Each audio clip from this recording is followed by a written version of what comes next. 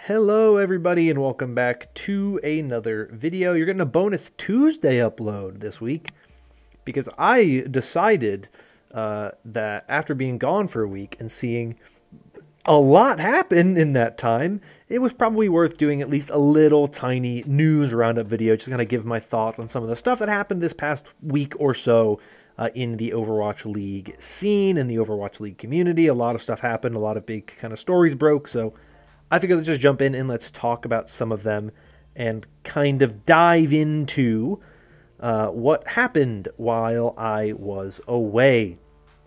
So let's start with the big obvious story. This one broke last Tuesday, actually a week ago today. And that is, of course, the news that the Chengdu Hunters are not, at least for now, going to be competing in the Overwatch League 2023 season. The Overwatch League shared a statement saying, ahead of our season start, we wanted to share with the community that the Chengdu Hunters are not included in today's schedule announcement as they continue to contemplate the future direction of their team. We will update the community further when we have more information to share. For the upcoming spring knockout stage, there will now be 6 Overwatch League teams in the East region, and they will be accompanied by 6 qualified contenders teams. Both regions of the Overwatch League will still begin the season next week, which is now this week, and we are excited to announce that our season schedule is now live. We look forward to celebrating the best Overwatch 2 players in the world with you all. This was, one of those stories that a lot of us kind of figured this was happening in one, some way, shape, or form. There's been rumors and stuff about this team potentially disbanding. Obviously, last year they had a very, very small roster. They had financial issues last year. The parent organization for the Chengdu Hunters essentially has gone bankrupt. They've been not fully bankrupt, but they've been very much struggling economically. They've had a lot of economic issues and stuff like that. So it makes sense that the team would kind of be one of the first things on the cutting floor when you look at a team that, realistically, you're not going to get a lot out of them. From a parent organization where they just don't have the money really to kind of manage a team. There were some rumors I saw about there being like Hunters players on the player and league server where they have the ability to scrim and stuff. There is a separate server where the players and stuff go, and there are Hunters accounts on that apparently were in use. I don't know what the situation with that is. I don't know what's going on there. I'm just going to assume that was some, weird, where maybe old players are on that account, or maybe the account's getting shut down or something like that. I don't know exactly what it was. But yeah, no Chengdu Hunters this year, which stinks. I think the fact that they are the first team to kind of go under, if you will, is really unfortunate. Obviously, there's been a ton of issues with the Overwatch League and its, kind of economic status. And I'll talk a little bit more about that here in a second. But it really is unfortunate to kind of see the Overwatch League lose a team, right? Go back down to 19. While at the same time, we're seeing the increase by adding in contenders teams, and we saw some, pro-am play. So it's this weird place where on one end you have a team leaving the league, though not guaranteed forever. There's a chance that they come back at some point in time. And then at the same time, you also have all of these contenders teams and other new talent that we're seeing kind of infused into the league. And we're seeing tons of new things happening in the Overwatch esports scene. So it's weird to see, a team go down. But it's interesting to kind of see how Overwatch esports is evolving.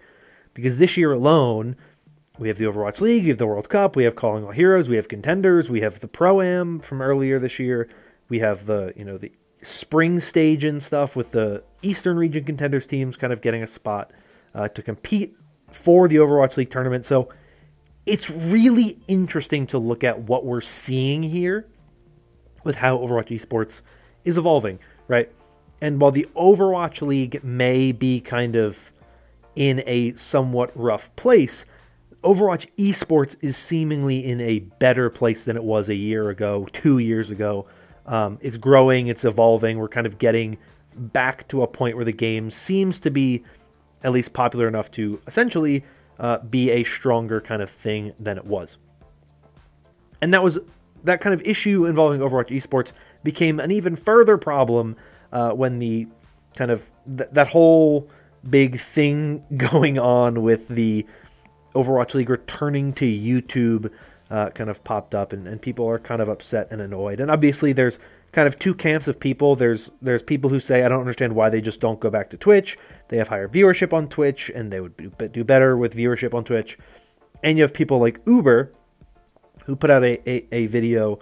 He streamed, and he kind of talked about it. I'll link to the video in the description. I actually watched it on my flight home. So that kept me in the loop while I was away. And he kind of gave the opinion that I think is generally speaking the best, which is there are a lot of reasons why YouTube is better than going to Twitch. But the number one thing is, if you want the Overwatch League to still be a thing, you need the broadcast deal that YouTube gives to the Overwatch League, right? You can say all you want that the broadcast deal hurts viewership numbers. At the end of the day, the Overwatch League needs money to operate, and a viewership deal or a broadcast deal gives them that. They need sponsors, right? And that's where the majority of the money comes from. And I think a lot of what when we look at the kind of financial issues that kind of the Overwatch League has, and esports in general has, it's really about how do you get the consumers to spend money, right? And there's a whole topic that, could be an entire video in and of itself in terms of how to get people to spend money. I don't have all the answers, but I definitely think it's interesting to kind of see where things are. But it makes sense why Overwatch League is back on YouTube. Obviously, if you have been around the channel long enough, I prefer it on YouTube than Twitch. I don't care about Twitch. Like, Twitch does not give me the experience that I want. I don't really care about having a chat. I don't really care about emotes or anything like that. And I think when you consider the fact that Twitch doesn't really need the Overwatch League or necessarily want it, Google and YouTube have a much greater reason to want it on their platform, because they have a desire to have a premier esport, right? League is the biggest esport, right? Valorant is a huge esport, and those are both pretty much heavily on Twitch. The Overwatch League is not bigger than either of those things. YouTube can have, both of those things, but they want to have a premier esports title. They want to have a big title, and they want to have some kind of guarantee that they're going to be able to be involved in the esports scene. The Overwatch League, Activision Blizzard wants to continue their relationship with Google that they've been developing for a long time, so it all makes sense. I think from a viewer perspective, as someone who wants to be able to easily watch VODs, who has to get VODs for content, the stuff you watch on this channel, all the background footage, if it doesn't come from YouTube, it is very, very much a hassle to try to get content, because it's digging through rabbit holes, getting Twitch VODs is a nightmare, all that type of stuff. So having access to streams as easily as you do through YouTube, it's easier to watch it on multiple platforms. There's a whole lot of reasons why I prefer YouTube, and as a YouTube content creator, I more benefit from it being on YouTube, and that's the selfish reason. Much like how Uber said the selfish reason for the Overwatch League having this YouTube deal is that without it, they probably couldn't afford Uber, right? For me, selfish reason why I like it on YouTube is that it means more eyes are on YouTube watching Overwatch content, which means they're more likely to see my content, right? Like, there are obvious reasons why I prefer it. I also just prefer YouTube as a platform. I don't watch Twitch. I don't care about watching Twitch streamers. It's just not my style. There's the occasional streamer that I like to watch. I do like Critical Role, and I watch that on Twitch sometimes. I watch it on YouTube most of the time. But sometimes I miss a stream, and so I watch the VOD that goes up immediately after through being a Twitch subscriber, right? So, like, do I watch Twitch sometimes? Absolutely. I'm not saying I never use Twitch, but as a person, I prefer YouTube as a platform. So I am in favor of the Overwatch League being on YouTube. I've talked about it a bunch in the past. I'm not going to talk about it too much. People have different reasons for wanting it to be on Twitch. For a lot of people, viewership numbers are important. Chat is important. I don't care about that stuff. I want a better product. I think a product that looks better is always going to be better. That is more easily accessible in terms of people who are watching it live, people who want to go back and rewind stuff. YouTube's a way better player in that way. And I think that makes for a better viewing experience. But for some people, that's not what makes a better viewing experience. So I understand that that's kind of the difference and the disconnect between certain people where they prefer the kind of social side of Twitch, and some people prefer the more technical side of YouTube. and I'm on that second camp of I definitely prefer the YouTube kind of more technical camp, and I just think it for me is the better experience. But I understand why it's not for everyone. I do agree with the idea that people have, like, in an ideal world, the Overwatch League wouldn't have to have a broadcast deal. They would have enough money through sponsorships and other means, you know, through Activision Blizzard, maybe Microsoft in the future, where they can say we don't need an exclusivity deal and we can just put it on both YouTube and Twitch, have it on both of those platforms, and just have sponsor money that, you know, supports the league well enough, right? But that's just not where things are right now, so that isn't the thing. They don't have any sponsors. That needs to be their big push, is focusing on getting money where they can, building up sponsors. That's what's most important. And so that's why I do agree with the idea that YouTube is the right platform, because it is the platform that's giving them money. And that's why it matters as much as it does. But let's go to some more positive stories, obviously. The first two here, a little bit more negative. So let's try to end this video out with some positive stuff. Though some people have different opinions on what is and isn't positive in this case. So it is what it is. But I think it's positive, so I'm going to talk about it as a positive thing. We got the reveal for the 2023 talent team. And all I will say is I am so excited for the talent lineup we have this year. We have most of the same desk as what we had in the 2022 season, though Custa has moved into a casting role now, so he's no longer on the desk. Instead, we have Jake, which is a good thing, obviously. Jake is the type of guy you don't just let him leave the scene. He's, you know, been one of the best players. He's one of the most kind of well-known coaches and personalities in the scene. He's moving into a more kind of focusing less on being competitive and more on kind of his life and his personal life and stuff with his family. So this is kind of the best possible role, I think, for him. It gives him a little bit more stability, and it also just gives him something that he can still be a big part of the scene and a big part of the game. So I love that we're getting Jake. I think the Zoe Jake reinforced Danny desk will be very, very good. I think that Custa moving into being a caster is not a loss by any means. I think it's one of those things that's a horizontal move, right? It's, you know, addition by subtraction for the desk, but also at the same time, it's an addition in other ways, right? It's one of those weird things. I don't think the desk is going to be better or worse with Jake. I think it's going to be different, and I think it's going to be the same kind of analysis, but I also think that Custa being a caster is always nice to see. I love seeing analysts and desk hosts move to casting. We saw with Brennan Sideshow, they were phenomenal. I think Custa's done a great job casting so far, and I'm excited he's with Jaws. Jaws has had, if you look at him for the past 5 years of his casting career with Overwatch, he has had a different partner every year. He was with Leg Day back in 2019, Hex in 2020, Vicky in 2021, Necro 2022, and now 2023, he is with Custa. He is really building the infinity gauntlet of casting pairs, because he has cast with everybody at this point in time. But then we have the other kind of duos that, you know, are returning with Uber, Mr. X, Lemon Kiwi and Leg Day, Achilleos and Avril, phenomenal duos, plus Vicky and Necra, the Vikra duo, which is the only way that I will ever refer to it. That is what it should be. It's the Vikra duo, but I digress. They are a kind of new duo of two kind of people who have cast, obviously, together. They cast in the Pro-Am. I thought they were phenomenal. I really like the pairs we have this year. I always think one of the interesting things with casters is sometimes you have a caster where you feel ambivalent towards them, or you're like, oh, I don't really know how I feel about this person's casting. And you see different community reactions, and a lot of them are positive, but a lot of them are unfortunately negative. And then you see someone, you see the same caster in a different casting like duo, in a different like partnership, and all of a sudden they just click, and everything is so much better than it was. And it really kind of shows you sometimes that sometimes casters are quote unquote bad because they're in the wrong situation, and when you put them in the right situation, they're better, right? Some duos just don't work super well. The example I will use the most is last year when you would have Trid fill in sometimes for Avril or Achilleos. Usually he filled in for Achilleos, who's busy doing other stuff.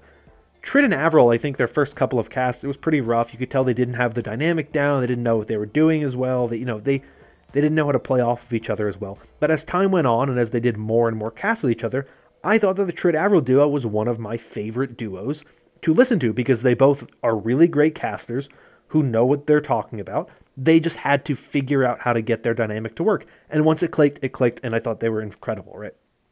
And so I think that's what I'm excited about this year, to kind of see how the Vicky and Necro dynamic, compares to what you had with Vicky and Jaws and Vicky and Trid and also Necra and Jaws last year.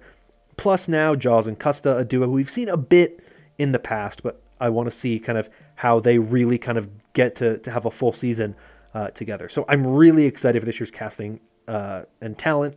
I'm really glad that we're seeing pretty much all of the same people returning.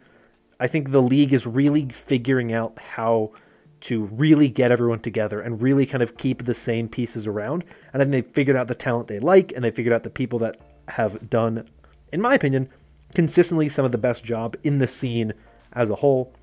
And they're holding on to the people who do great things. Obviously, in this spring series thing going on in Contenders right now, we have the return of Hex and ZP, which is really cool. I hope we get to see Trid at some point this year. I know there's been he mentioned some kind of issues with scheduling that then just resulted in them just not bringing him on at all. I think it's unfortunate. If he's kind of like their emergency guy, I think that would be cool. I think that would be awesome to see. We'll see what happens. Obviously, an unfortunate loss there because I do really like Trid as a caster. But I am also very excited to see kind of this group that we have now go into the 2023 season. Let's now move on to the final kind of topic. They're connected, which is this past weekend we saw the conclusion of the first Calling All Heroes event for the 2023 year. I really love Calling All Heroes. If you follow me on Twitter, it's not that big of a surprise. I very much like to hype up events like this. I think Game Changers is a great event in Valorant. And when they announced Calling All Heroes, I was incredibly excited because I think it's super important to have these kinds of events in your esports scene. And I think being able to bring up and elevate and kind of allow people from marginalized groups to be able to perform at a high level is always a very good thing. It gives them more resources that have traditionally not been available to them. And so I'm very excited for that. And it was cool to see Timeless Ethereal win the first event of the year with a 3-0 victory over NYXL Academy, who we'll talk about here in a second. But I think it's really awesome to kind of see these teams play well. It's always nice to see kind of these events being as good as they were. Like, these matches were good. It was exciting. It was really fun. I enjoyed watching it. So, it's a good time. And I think that this was one of those things that I watched the end of the tournament in the end of last year. I watched the finals. And this year I was traveling from the majority of it. But I did catch the final few matches of the tournament. The finals, the NYXL Academy match versus... I don't remember the Star something. I am so sorry. I don't remember the name of the team. And the Dart Monkeys Timeless Ethereal game. I saw some of that. But it's nice to see. I love Calling All Heroes. I think it's a great event. I'm hoping to be a little less busy for the next tournament weekend so I can catch it then. But, it's a good thing to see. And I'm really glad with what we got from the beginning of this tournament. Finally, like I said, I want to talk a bit about NYXL Academy. I specifically want to mention them because it's good to see a team in the Overwatch League reinvesting in the Overwatch contender system. NA in particular has been really bad. There's not really been an Academy team in a while. Uprising Academy, obviously, I don't think they exist anymore, but they were really the last bastion of it. You had stuff like Montreal Rebellion and Envy, NRG, stuff like that. You had some teams for a while, XL2 in the past, but most of them have kind of faded away and fallen to the wayside. There's not really a lot of investment anymore. But there's been quite a bit of investment in Calling All Heroes rosters from Overwatch League teams. And so it's nice to see that the New York Excelsior and NYXL Academy are also investing in contenders and calling all heroes as a group, and giving those players the opportunity to compete in both tournaments, in both, you know, the contenders circuit and calling all heroes. So that's really nice to see. It's really good to kind of see how the league and teams are investing as best they can in the Overwatch scene, in the tier 2 scene, and I think it's really good to see. That's really it, though, for this video. I'm sure I missed some stuff. Obviously, there was the drama with the Boston Uprising that happened, and there's some rumors about roster signings, but I don't want to talk about, like, drama and rumors and stuff like that, so that's a whole thing. We can talk about some of that when we get into the video tomorrow, when I'm going to give my picks for the week. But yeah, that's really it. Let me know your thoughts in the comments down below on anything I talked about today. You know, I spent a lot of time on that YouTube topic, which I think is probably the most interesting one. Like I said, I'll link to Uber's video in the description if I didn't mention that before. I'll link to it in the description when I check it out. It's like an hour and a half long, but I highly recommend you listen to it because he makes a lot of great points. He talks about things in a really good way, and I think generally speaking, I agree with his stance. And if you want a more kind of nuanced and actual kind of lengthy discussion on that and get to kind of see some other kind of sides to it, I recommend that video. But yeah, that's it for today. NYXL once again. Stay tuned tomorrow for finally getting to the week 1 picks. But that's all for me today. Thank you all once again. Hope you're all staying safe and staying healthy. And until next time, bye-bye.